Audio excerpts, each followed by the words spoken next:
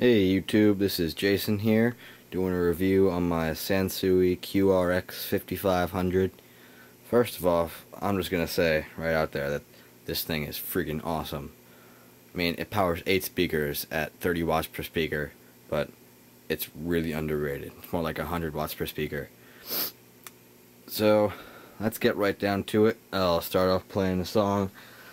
Actually, I've noticed that all the videos on this have music like from the 60s, 70s, 80s, and 90s, and as you can tell, I am not from that generation. I am from the present and like good music.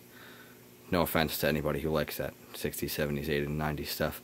But here's my favorite song by a band called Periphery. It's called Icarus Lives.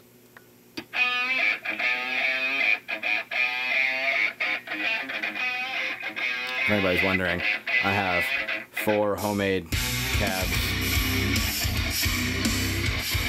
and those 2 little realistic speakers, which actually sound pretty damn good.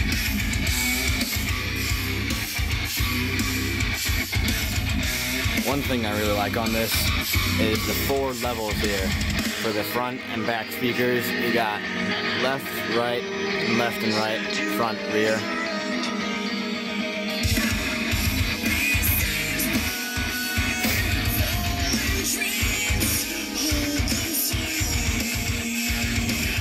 I like this because I can switch back to the B speakers so I can have my subs play if I'm playing like bass nectar or something.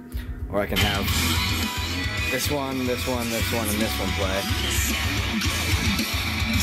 And I'm going to go back to all 4 now.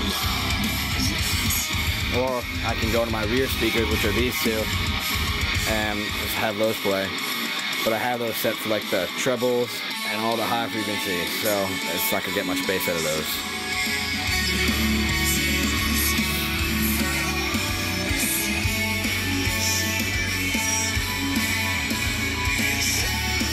This thing is amazing. From 1973, this thing sounds pretty well. Like, I had this little Sony thing down here, and this thing, it blew up. I asked way too much power from it, and it just completely destroyed it.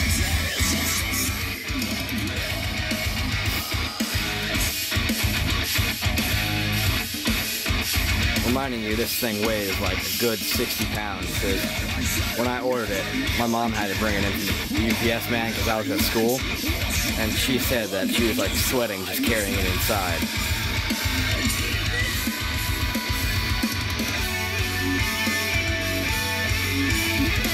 Alright, let's give another example of some music. Let's go, let's see, what do I have on here? I'll go, I'll try Lil Wayne, A Milli, just to show you how much bass this thing has.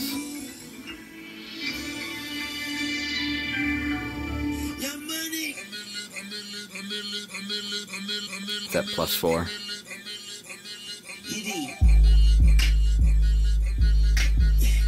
And this thing kicks butt. I mean, this just has bass that you can feel and just oozes with quality, and it's just amazing. Now, I'm probably going to get some comments on this saying, why would you play Lil Wayne if you're such a good stereo and this is meant for classic music? Like, it's like, I don't care, this is just awesome.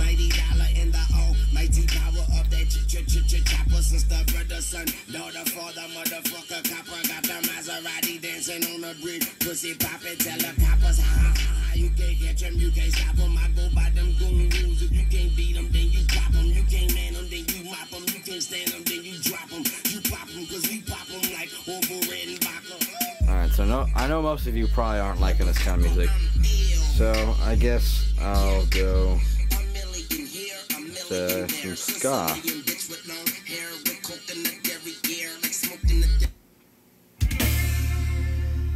This is by a band called Ballyhoo.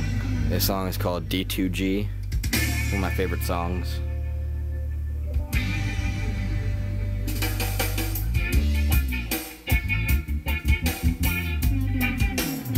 Band practice. Yum.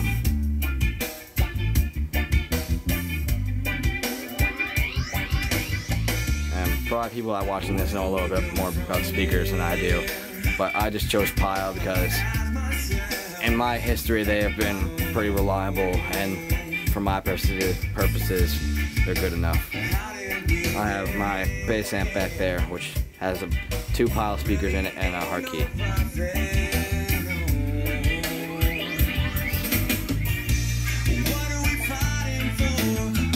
I like that it has the pan option, so I can go to the left, right.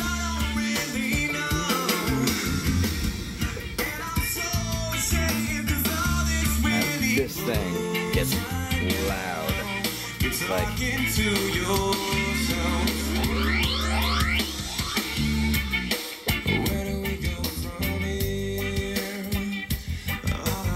right now I have a 2-channel coming straight from my iPod, and I know this is a quadraphonic receiver, but I don't have anything with quadraphonics, so I'm just going to go with regular old stereo, but it still sounds really good anyway. Alright, so I'm going to say that's about it. Just go away with this amazing receiver in your mind, and if you find one of these, snatch it up because they're getting pretty rare. Alright, this is Jason signing off.